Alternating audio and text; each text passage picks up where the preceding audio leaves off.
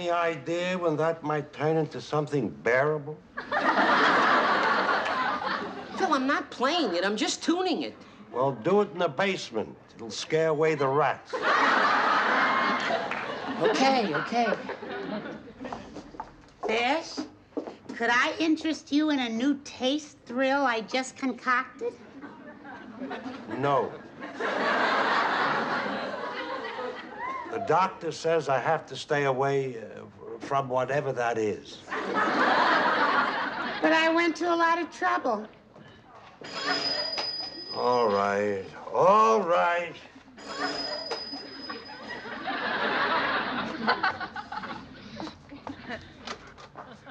Are you Fish? Why? I'm Jack Cullen from down the street. And this here is Mrs. Baumholtz, the head of our neighborhood association. May we come in? Please do. It's so nice to meet our neighbors. Thank you. It's a tradition to come to every new family who moves in, just to say hello. Hello. Oh, I remember this old house when it was so lovely. When was that? When it was empty. Mrs. Baumholtz owns half the houses on this block. And on behalf of the association, she's got something she'd like to tell you. Right, Mrs. Baumholtz? Who are you? I'm Jack Cullen, the guy who brought you. You owe me 3 months' rent. That's just an oversight, Mrs. Baumholtz. Bull. The floor is all yours, Mrs. Baumholtz. Oh. Hello? I would like to talk to you as a warm, sensitive, loving friend about property values. Here it comes.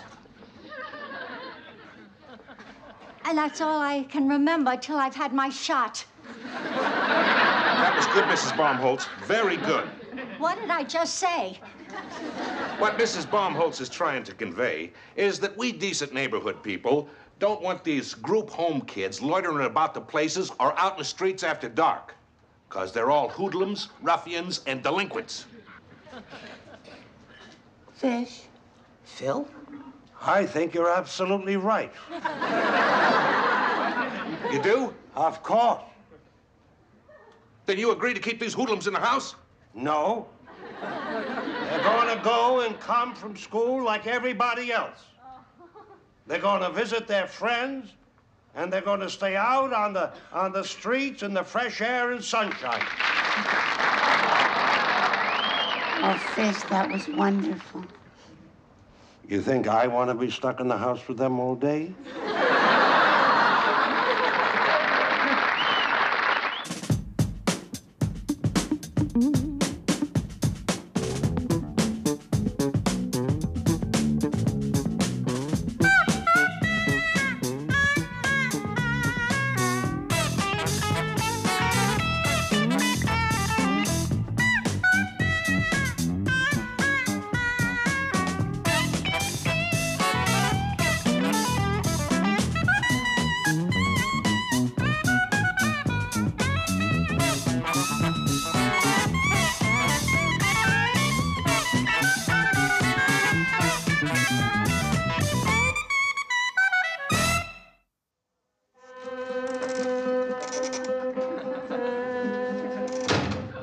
All right. Oh, Fish, you're home. That's not my fault. All right, everybody front and center. What's the matter, Phil? I have here a formal complaint from the Social Service Department. Who's been knocking over Mrs. Norkid's garbage cans? Mrs. Norkid's dog, like he always does. Yeah, I don't think she feeds that mud at all. Sometimes I bring him something. Sometimes I bring him my whole dinner.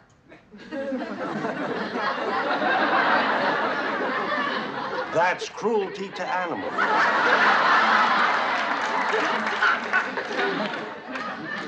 Who's been snapping off antennas from the cars? That's kid stuff. On to shoplifting. Has anyone been taking things from the bookstore? What would I be doing with a book? What is this all about? Don't you see what's happening, Fish? It's that Mrs. Baumholtz and those neighbors. The kids are getting a bum rap. What? Yeah. And another thing, all the girls at school won't even talk to me anymore. I might as well become a priest. That would be the end of organized religion. Mr. Fish. Yeah. That's been happening on to all of us. We're being boycotted, like we was a bunch of grapes. It's quite obvious that the entire community resents the group home. I mean, the people are gripped with an unreasoning fear. What are they afraid of? They're afraid I'm gonna marry their daughter.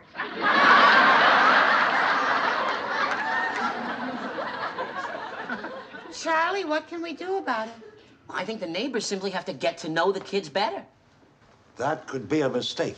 All right. Now, my thought is... Hey, no thoughts, Charlie, huh? Will you hear me out on this, please? Now, my thought is that we have a party. Yeah, right. Like an open house.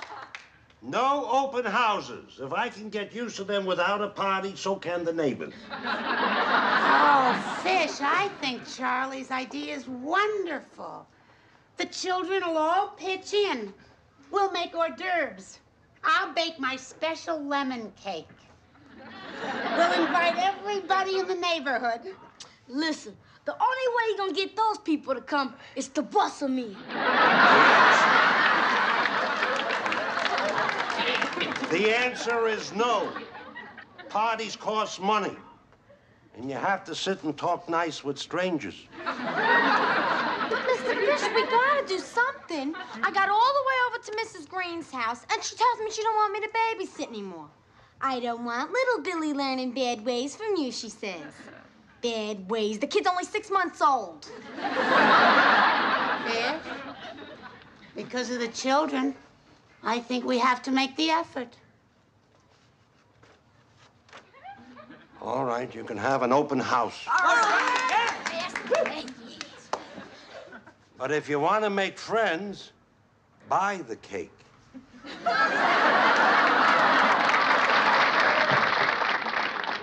Hey, that's very good, Mike. I'm glad to see you're showing the right spirit. What I won't do for chicks.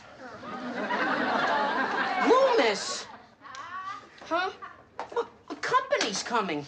Look, go on upstairs and put on your other shirt, huh? This is my other shirt. Loomis, you're not being very cooperative. Hey, I ain't dressing up for them folks. They don't dig me, I don't dig them. Look, Loomis, I know how you feel. But let me just tell you a little story. You know, there once walked on this earth a wonderful man. He was strong and determined and fearless, even though many people hated him. But no matter what they tried to do to him, he always turned the other cheek. Do you know who that man was? Yeah, Jackie Robinson. That's an interesting frame of reference. Loomis, why don't you just change your clothes as a personal favor, okay? Okay, but I'm always gonna figure you owe me one, brother. Brother, I like that.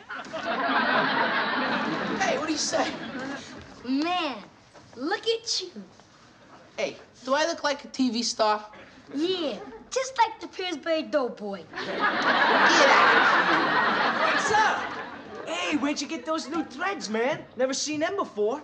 I keep them in my trunk. And I don't usually wear them unless I think I'm up for adoption. All I can say is I'm really proud of the way everyone is making an effort.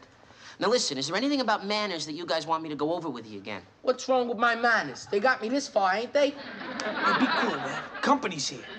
Hey, I'll get it. Give me a chance to try my stuff.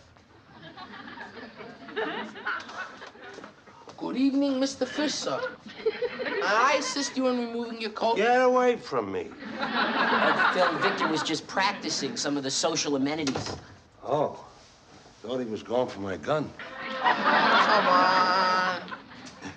It was just a joke.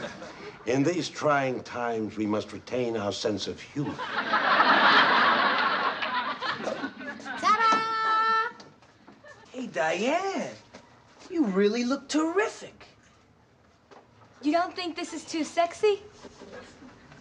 Don't worry about it. Try and get a compliment around here. Hey, what's in there? Olives, and don't eat any. They're all counted. Shrimps Bernice. For a cop, that's $8 a pound. They'll think I'm taking bribes. Fish, you have to make a very special effort when you're an outcast. It's a waste of time, Bernice. You can't change the world overnight. I know people. That's why I don't like them. I'll get it. No, I'll get it. First impressions are so important.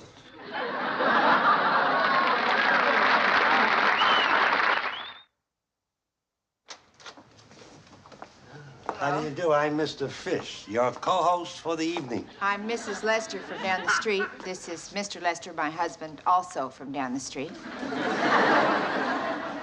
Nice. You live together. Would one of you lovely children take their coats? I'll do it. Oh, well, thank you. And you are, Diane. Oh. Did anyone ever tell you you're a beautiful girl? No. Well, you are. Isn't she, Harold? Yeah. Come this way. I'd like you to meet my wife, Mrs. Fish. This is Mr. and Mrs. Lester. Very nice to know you. Likewise. Frankly, we didn't know anyone had moved into this house till we got your invitation. Oh. Let me introduce you to our little family. Diane, I think you met, and that's Charlie over there, and this is Mike. Mike? And Jilly. Hello. And Victor. Victor? And Loomis. And Loomis. That's Loomis. I see him. You see, Loomis is Oh, please, you don't have to explain. Thank God. You're really very fortunate. We don't have any children of our own. A problem of fertility. But even without children, we're not lonely. We have 4 dogs, 3 cats, and a baboon. I know your house. I passed it one day when the window was open. May I assist you in seating?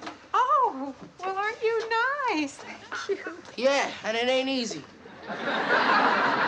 Well, can I get you anything to drink? Nothing for me, thank you.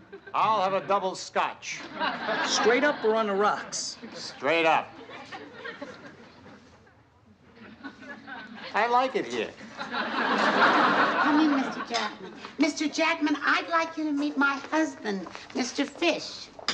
Oh, how do you do? What's your name again? Fish. I didn't get that. Fish. Fish! What are you yelling for? I thought you couldn't hear me. Oh, I forgot your name. It's a hard name. Oh, I hear you're a cop. Yeah. You know, you and me, we got a lot in common. I'm a mailman. The only thing we have in common is bad feet. How long you been retired? What makes you think I'm retired, kiddo? How old are you? 74. I started when a stamp was 2 cents. Wait a minute. Why is it a mailman can work till 74, but a detective has to retire at 62? What do I care? Mr. Jackman? Huh? Would you like a shrimp? How old is she? There you go, Mr. Lester. Oh, thanks. So where are you going to be later? Around. In case I can't find you, where do you keep the bottle? It's on the kitchen shelf. Anytime you want, you can come over and play with the baboon. Ain't this a nice party? Yes, very. When I lived with my mother near the naval base, she used to entertain all the time. Only she never served no food.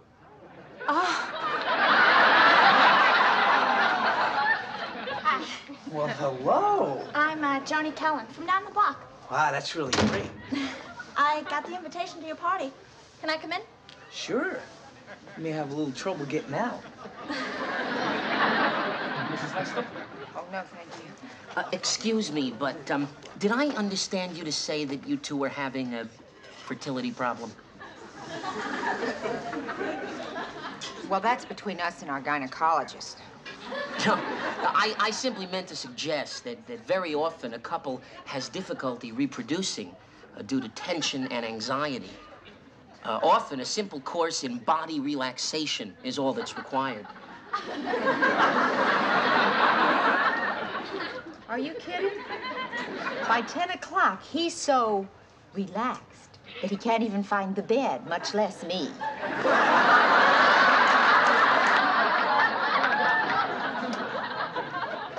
You want one of these celeries? They're stuffed. Thank you. Did you stuff this yourself? How'd you guess? I see your thumbprint on the cream cheese. They ain't mine, lady. The first thing my father ever taught me was always wipe off your fingerprints. Okay, where's my daughter? I ain't messing with her. There you are. I knew you were here. Oh, Pop, Hey, Mr. Kellen, why don't you join the party and see what we're all about here? Huh. I know what you're all about. This is a house full of criminals. Would you like some shrimp? Shrimp? Are you taking bribes, fish? See? Mr. Callan, do you know the Lesters? Huh? Oh, yeah. Yeah, you're the lady who lives with a baboon.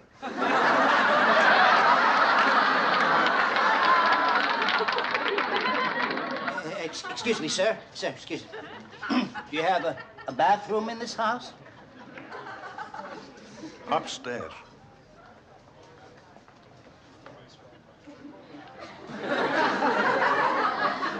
I'll never make it in time.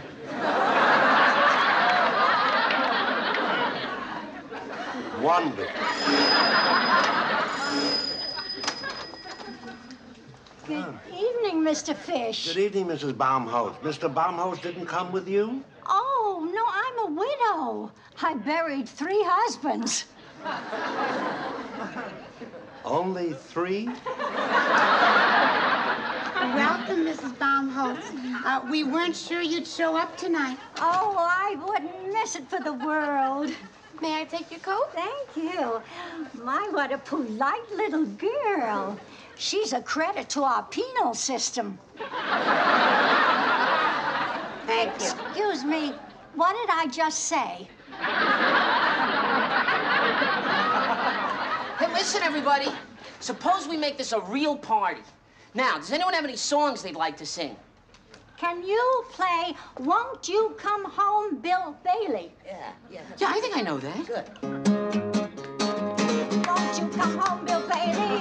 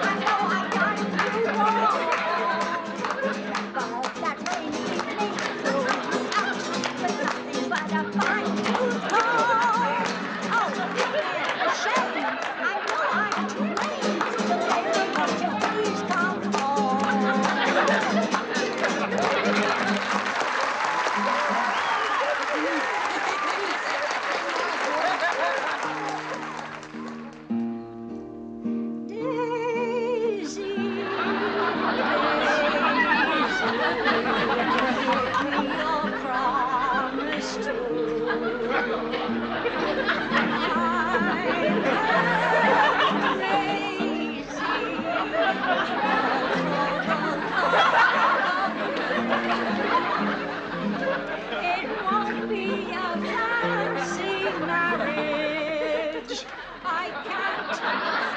come, she can't remember what she just said. But she remembers the words to 50 songs. Of a bicycle built for two. Maybe it's a different part of the brain. They'll never find it. Lovey, do you know Beautiful Dreamer? I'm very sorry, Mrs. Baumholtz, but I'm getting a blister on my thumb. Oh, shall I kiss it and make it well? I'd rather soak it in brine. Well, I guess it's getting late. It seems I'm always the last to arrive and the last to go. Mrs. Baumholtz is going, everybody. Mrs. Baumholtz. Leaving so soon? Well, tomorrow is another day. I hope so. Mrs. Baumholtz, I can't tell you how much we all appreciate your coming here tonight. Well, I had a wonderful time. We just knew you'd change your mind about us living here when you saw the children in their native habitat. Children? What children? Oh, them. Oh, I don't like them. Keep them away from me, and don't let them come near my house. Mrs. Baumholtz, I mean, if you feel that way, why did you come? Because I love parties. Beautiful dreamer. Moonlight and roses are waiting. Did you hear that? After all the trouble we went to. Hey, I put all my good stuff on, and I ain't gonna wear a tie anymore until I get married.